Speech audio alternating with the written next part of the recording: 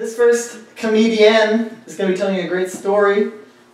We've known each other for, how long have we known each other? Your whole life. My whole life. We met back in Brooklyn? In Brooklyn, I think, yes. Yes. Possibly, yes. On the front steps of some apartment. I'm sure. I was like... Beard was just coming in. You guessed it. My sister, the wonderful Alexandra Lennon.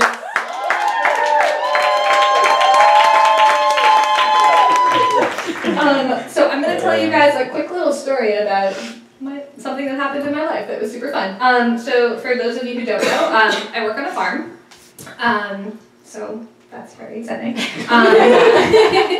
And I keep chickens on this farm.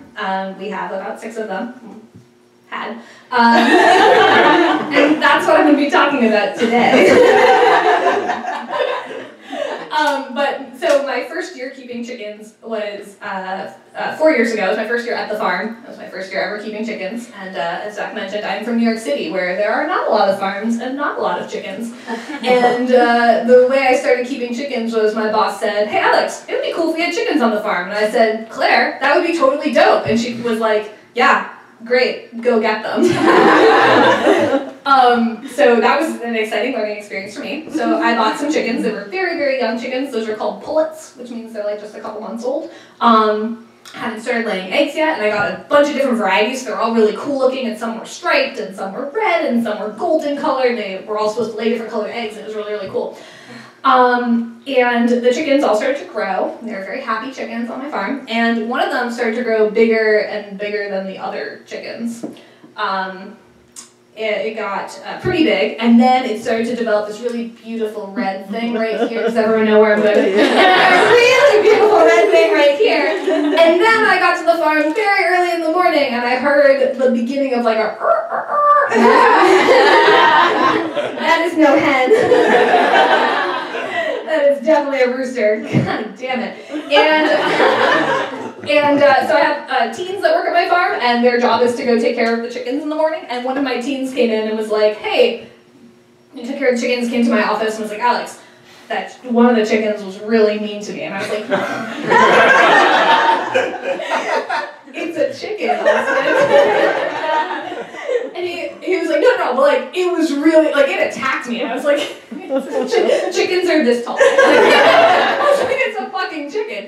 But I was really nice to him, and I was like, "Okay, I'm sorry. That sounds terrible for you.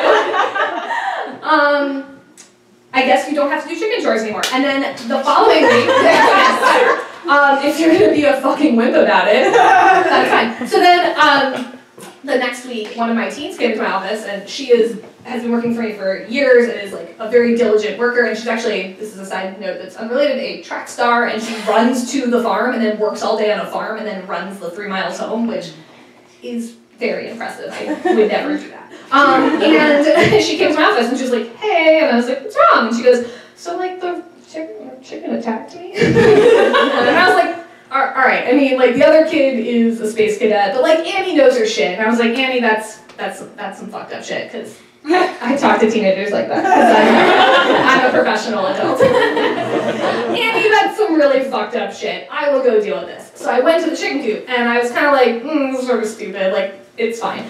And I walk into the coop, and the chickens are all around my feet, and I go to pick up the watering, like the chicken water, and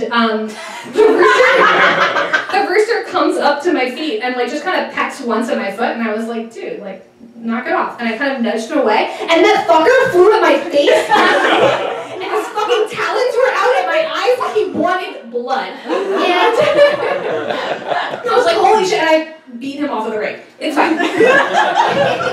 He's fine. Well, not anymore. So we put him in his own coop because it was like too fucked up to have him with the other chickens because he would attack them, and chicken mating is really violent, and kids would watch it and there'd be blood, and the kids would be like, "What are they doing?" And you're like, "Snuggling." So we isolated him, and then at the end of the season I told my teens that we could either wrestle him into a dog crate, and then we could drive him for 3 hours to a farm that said they were looking for a chicken, like a rooster to then mate with their chickens, or we could harvest him. And guys, before I finished saying the word harvest, the teenagers were pounding on the table and all of them were just screaming, "Kill him!" Yeah, so we killed this rooster. You guys eat meat, it's fine. It has to come from somewhere. Someone killed that meat that ends up on your plate. Yes, it's true.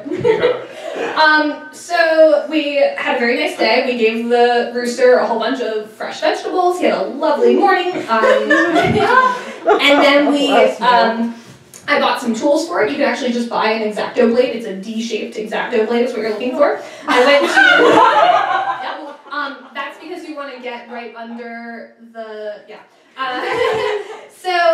I went to the art store in Central Square to buy this, and there was like a really goth chick working at the store, and she's like, what do you need that blade for? And I was like, I'm gonna kill a rooster. And she goes, that's so fucking metal. And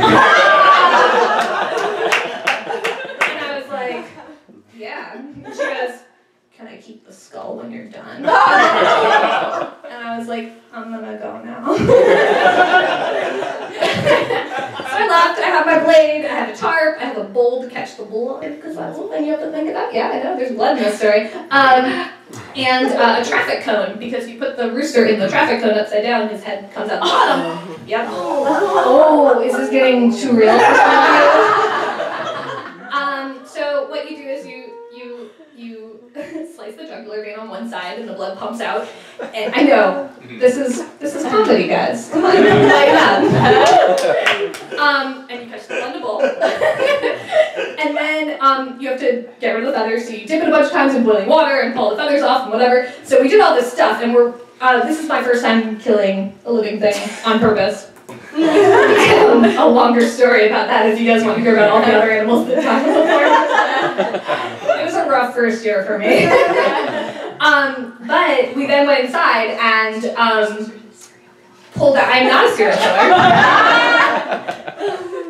They were not intentional deaths. So we took the carcass and went inside, and you take all the innards, and it was really fascinating. And we took out his stomach, and we like cut open the stomach and saw all the food that he had eaten, which is super neat. And this is, by the way, me and a group of teenage girls, 15-year-old girls. So it's me, 7 15-year-old girls, and a woman who has also killed chickens before. So she's kind of leading it. And we're pulling out all the stuff inside him. It's really cool. And his gizzard, which is where chickens don't have teeth, obviously. They have rocks in their throat that grind up all their food, so we got to see all of that, which was really neat. But guys, this is also, you're learning science. And she gets to this one, so she pulls out something, and it's this like little round like white thing, and it's attached by a thread to another little round white thing, and the woman who's killing the chickens for us keeps hens in her backyard, and is just like, and she's kind of our chicken expert person, and she's looking at it, and she goes, I don't actually know what I don't know what that is. I've never seen that before. And she like holds it out. You know, I take it in my hand. I'm like, I don't actually know what that is either. What do you guys think? Look at the teenagers. And this one adorable teenager, his name's Anna, who's very sweet and childlike and delightful, turns really red. And then she goes, oh my God. I'm like, what's up, Anna? And she goes, I think I know what it is. I think I know what it is. And I go, oh, you should, what is it? And she goes, but like, I can't say it out loud. I'm like, you know, we're all friends here, it's fine. And she goes, okay, but like what if? What if? What if those are his balls? She covers her face and runs out the room. And guys, those were his balls. And let me tell you, I have never felt more like a successful man-hating feminist than in that moment where I had a dead cock on the table and his balls in my fist.